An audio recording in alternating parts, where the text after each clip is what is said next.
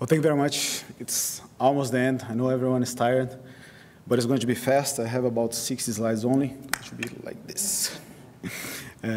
So this presentation is called Randomized Bias Control Trials.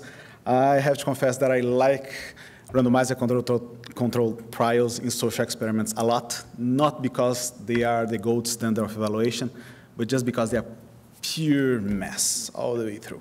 And then it requires you, to get quite creative, to actually use the randomization, the exogenous variation that you get to get some parameters that have causal interpretation.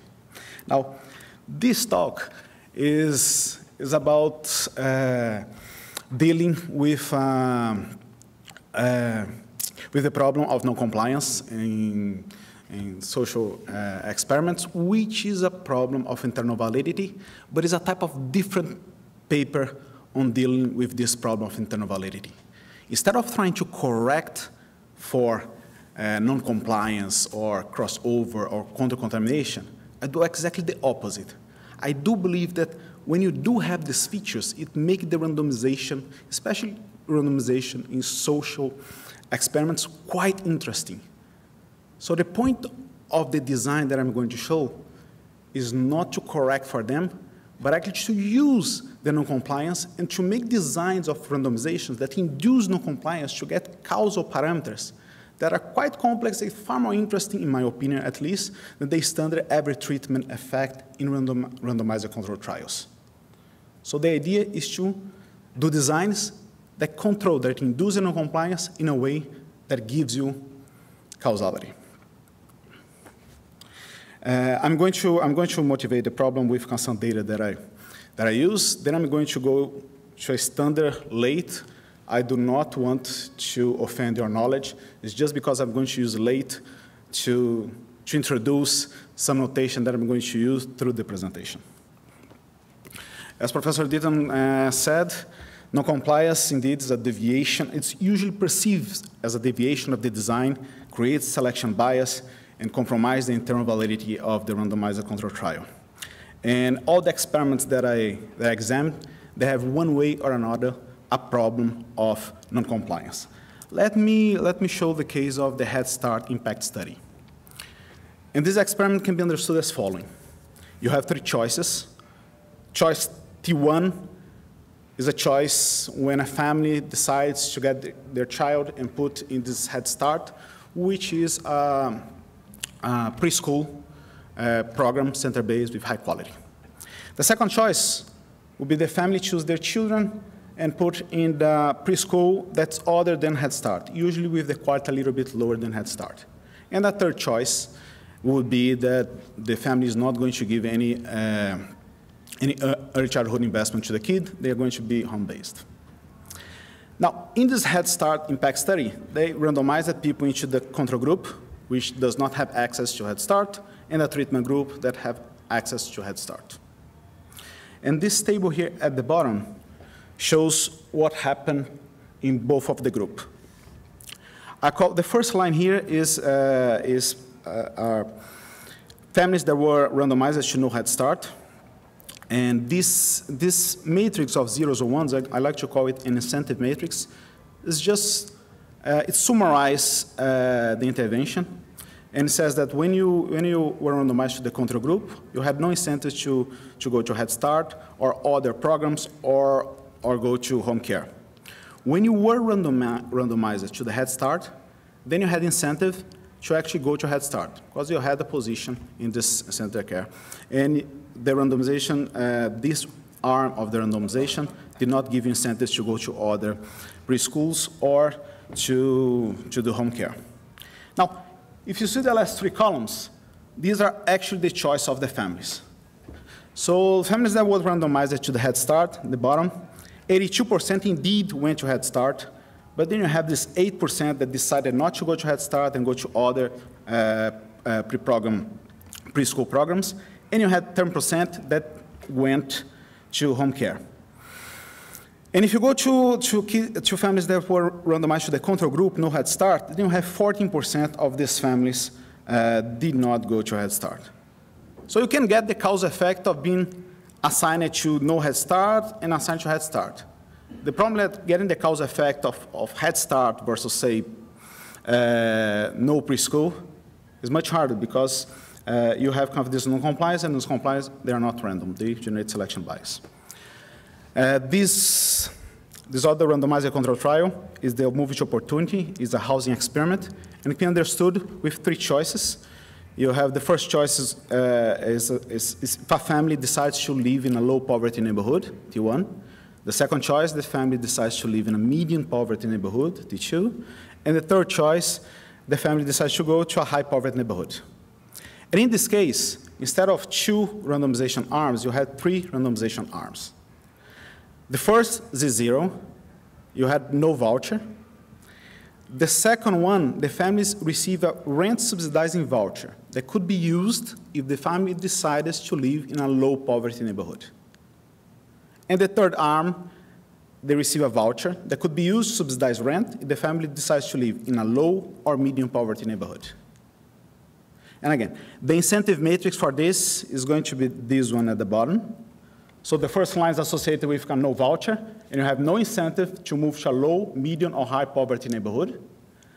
The second line is the line associated with the experimental voucher, in which the family receives a voucher that incentivizes families to live in a low poverty neighborhood. Cannot use the voucher to go to medium or high poverty neighborhood. And the third one is the voucher that the family could use to go to low or medium poverty neighborhood. So it incentivizes both low or medium poverty neighborhood and not the high. And you can see, for example, in the case of the second line, the low poverty neighborhood only, about half of the Asians did not use the voucher to relocate. And in the case of the no voucher, 81% stayed in high poverty neighborhoods, but 4% went to low. And you can see that there's lots of non-compliance. And again, you can get the cause effect of offering a voucher. It's much harder to get the cause effect of, say, treatment of low poverty neighborhood versus medium poverty neighborhood versus high poverty neighborhood. Great. So the goal again, instead of fighting against non-compliance, I'm going to use a framework that combines both the incentives given by the design and choice axioms to generate a framework that allows me to compute causal parameters by combining these 2 approaches. It's a simple idea, and as Professor Ditton said, when you have this non-compliance, you do not have a randomization, you have an IV. And then we are going to see the common late local average treatment effect. Again, just to explain some notation that I'm going to use. In this local average treatment effect, I have a choice, T0, when the agent does not go to college, T1 if the agent goes to college. You have a randomization that it's a voucher that gives no tuition if the agent randomizes to Z0 and assigns a 10,000 tuition discount if it turns out that's Z1. My response variable, S, is going to be the contrafactual choice of an agent omega if you were set to no voucher or set to the voucher that gives this 10K tuition discount. So it's unobserved. You only observe one of these 2.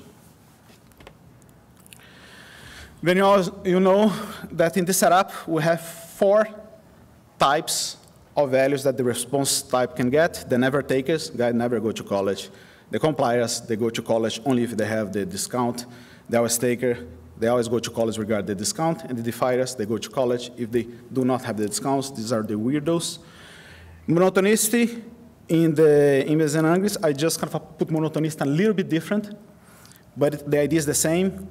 If the voucher changes from Z0 to Z1, you have the discount, then you're more likely to go to college. This eliminates the defiers, and that's an important notation.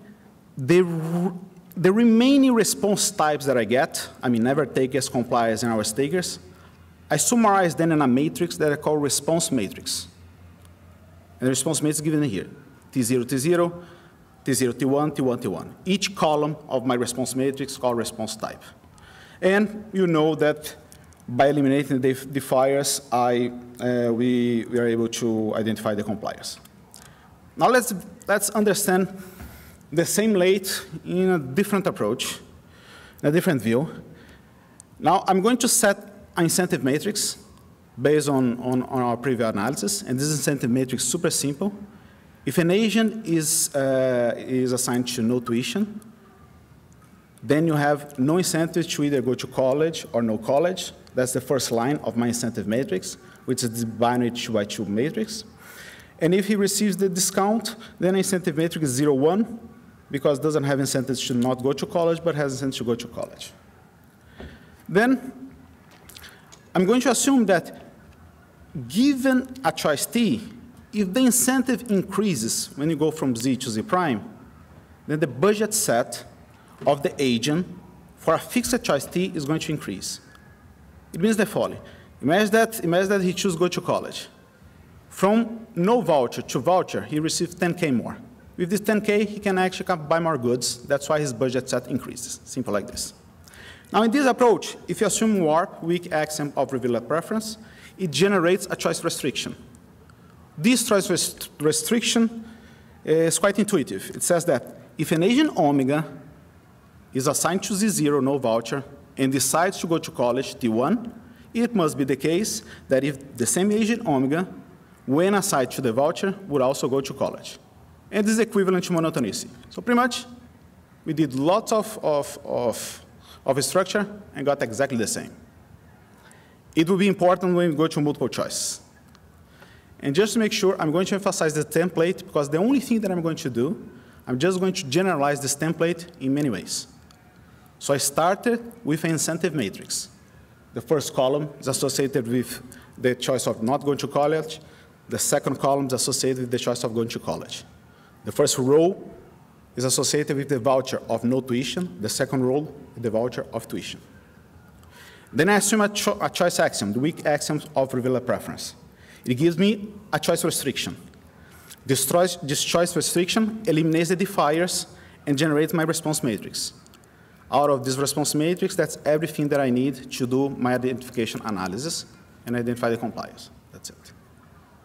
Now, the next 3 slides is just the standard IV model, and it's only useful to say that I only need the response matrix to do all my identification analysis.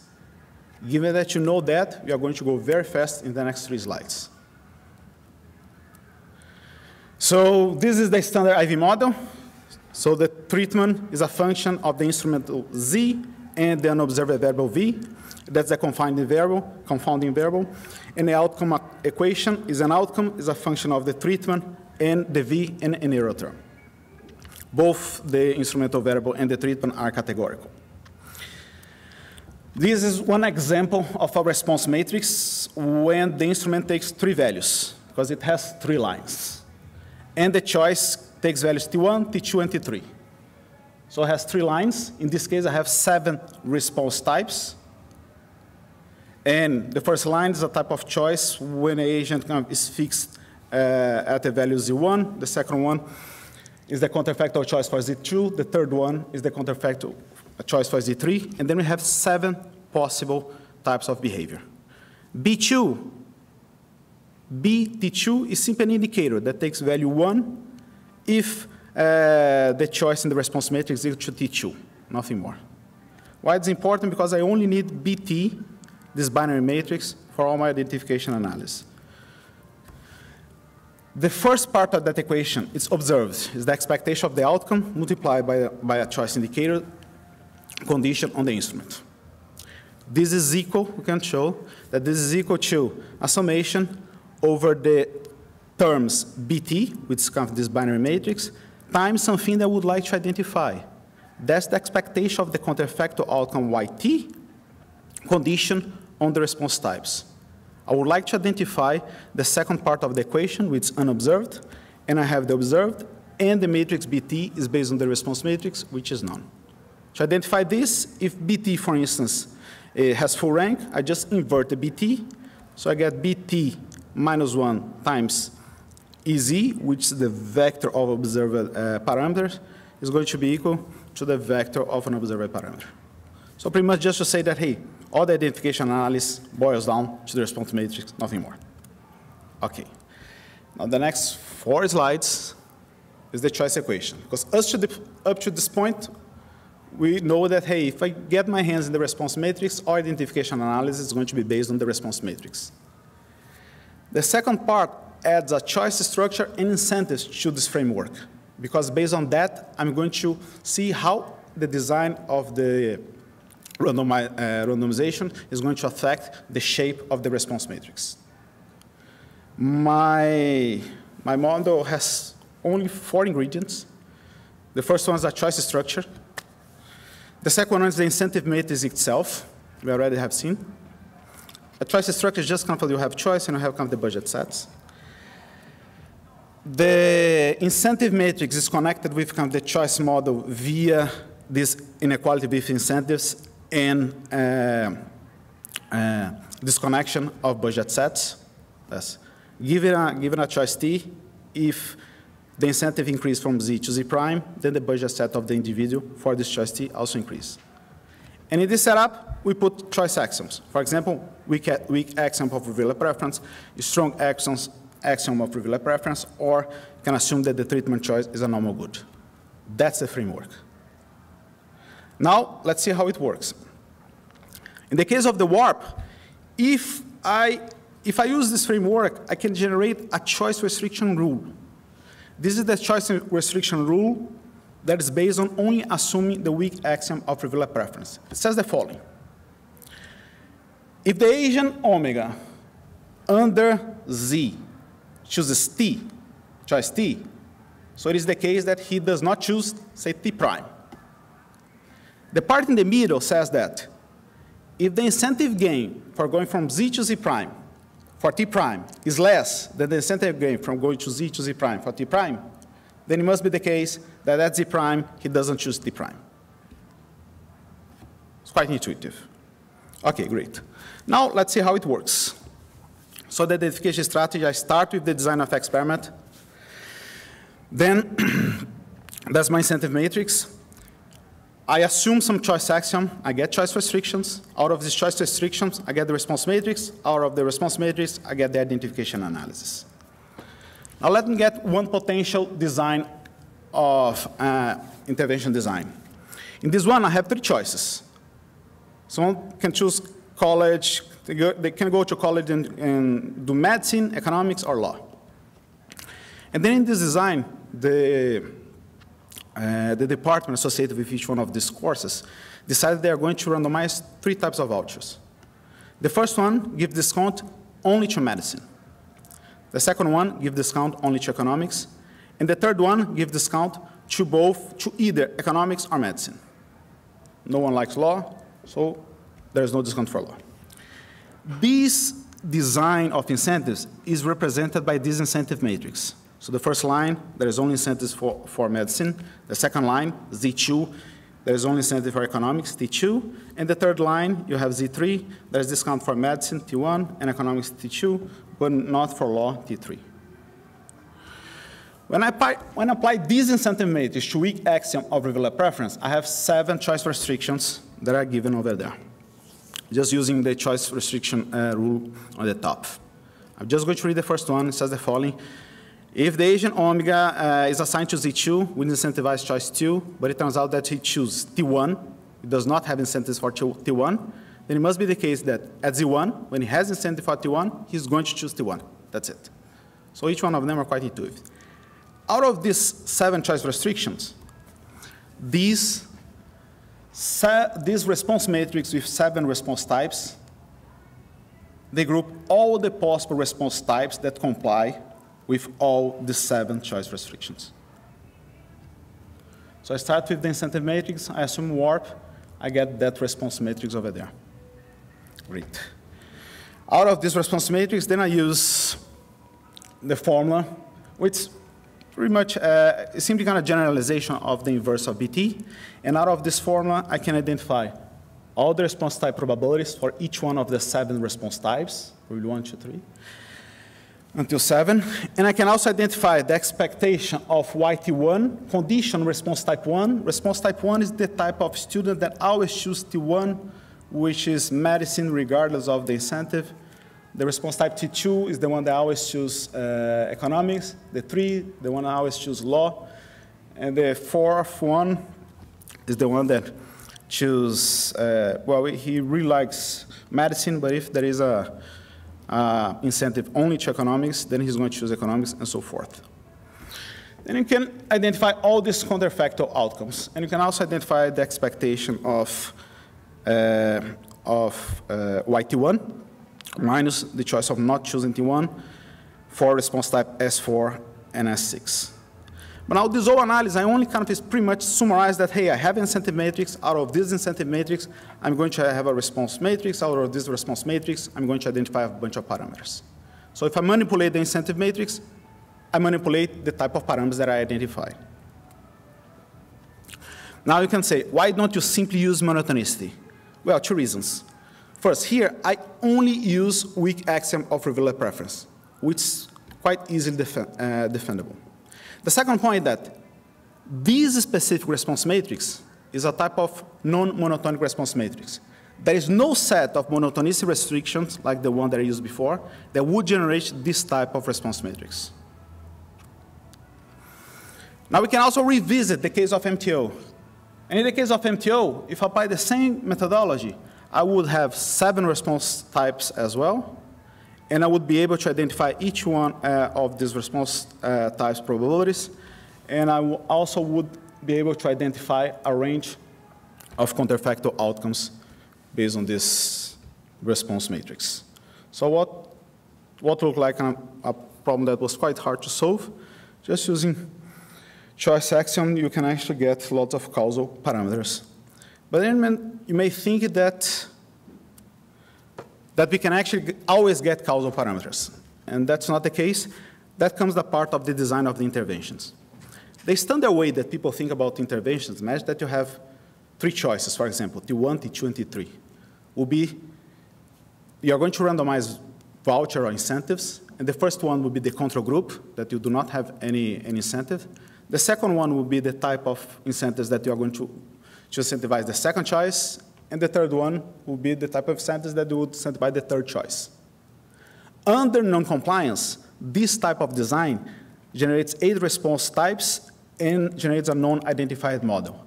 By non-identified, I mean that I do not have a single parameter that's point identified, nor the probabilities, nor the counterfactual expectations.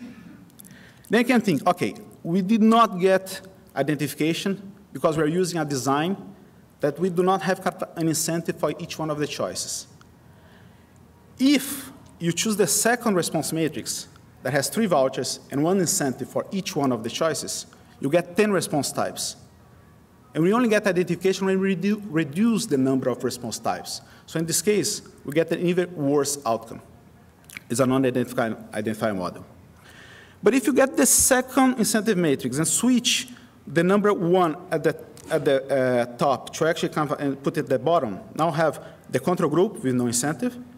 We'll have a second voucher that incentivizes choice 1 and 2, first and second column. And we have the third voucher, Z3, that incentivizes the third choices. Then we have 7 response types and an identified model. Interestingly, the type of the causal parameters that you identify by using different design differ. So you can actually choose a design to identify the type of causal parameter that you would like to identify. Is it possible with a squared incentive matrix to be over-identified? Over-identified? Squared incentive matrix, is that possible? Or can you rule that out? That's, no, let's put it this way. The incentive matrix defines what you are going to identify. So, but in some ways, I should have an incentive matrix with more rows than columns, and then I would be over-identified. Oh, yes, no, but then there is, I'm going to show an example of this. That's actually kind of not true. Because when you get kind of many rows, you get many possibilities that people are going to choose given each one of the row. So the incentive matrix actually increase. And indeed, the incentive matrix increase kind of in a faster pace than actually the number of rows. I'm going to show you one example of this. Okay.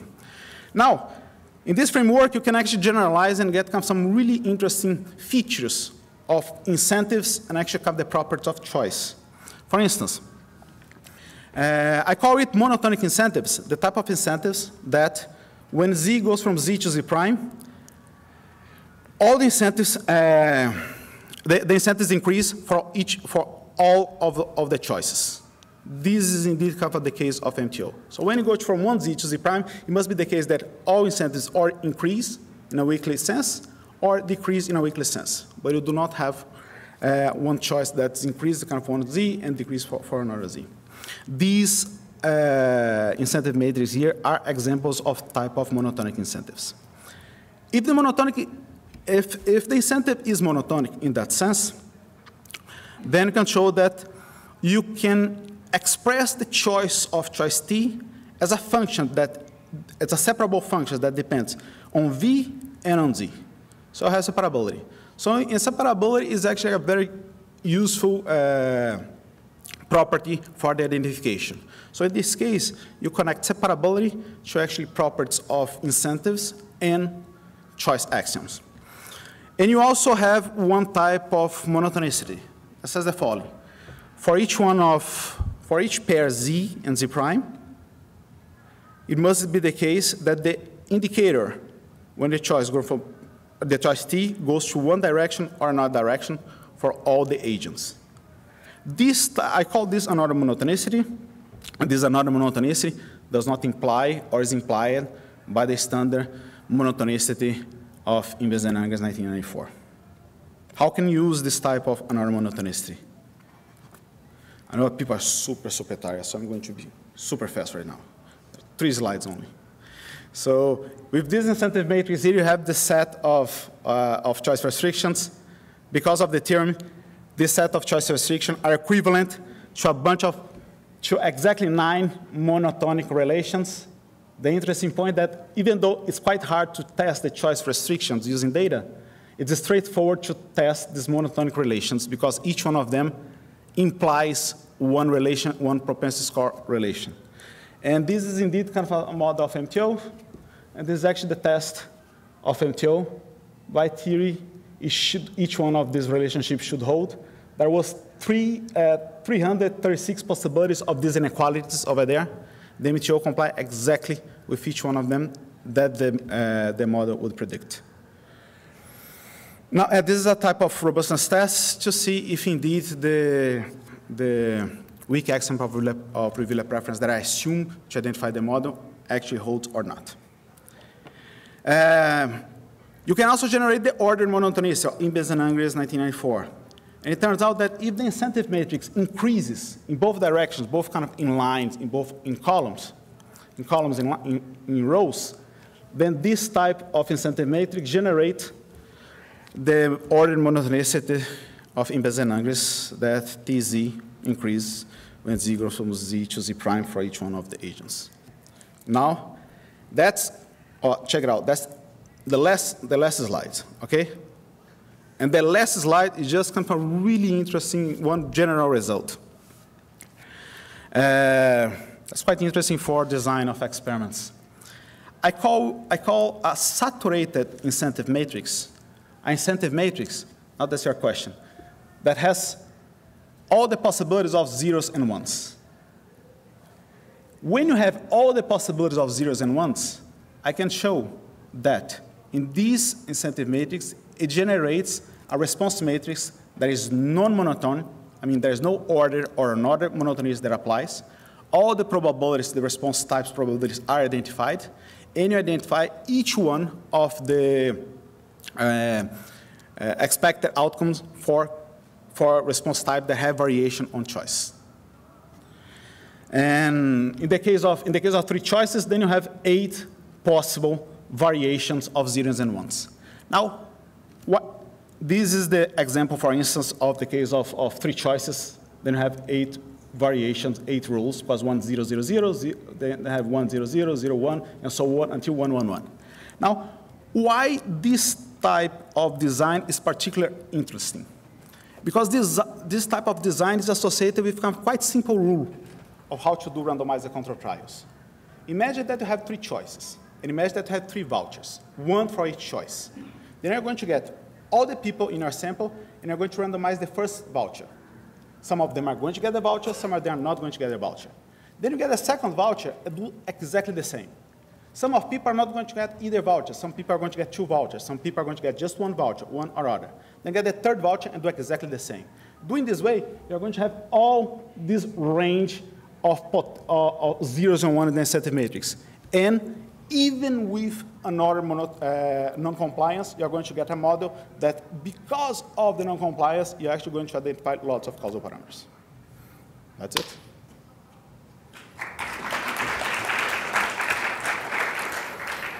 I know that you're tired. Any question? Do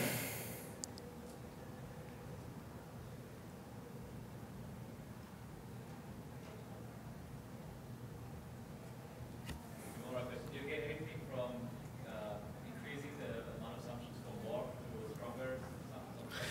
That's a great question. From weak axiom to relay preference to strong axiom of relay preference, you only kind of get more identification when you have some property that's called cyclicality in the incentive matrix. A cyclical incentive matrix is an incentive matrix that you have a line, and this next line is just kind of the line, the previous one, shifted 1 or 2 or any number, and the third line is also shifted and shifted and shifted.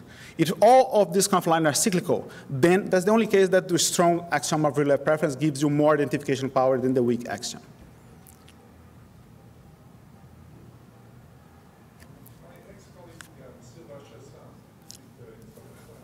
Yes, yes, indeed, let's talk about the 2 papers that are cited. Yes, especially coming from the quest of researchers. Related it. No? Yes. Okay. Great conference.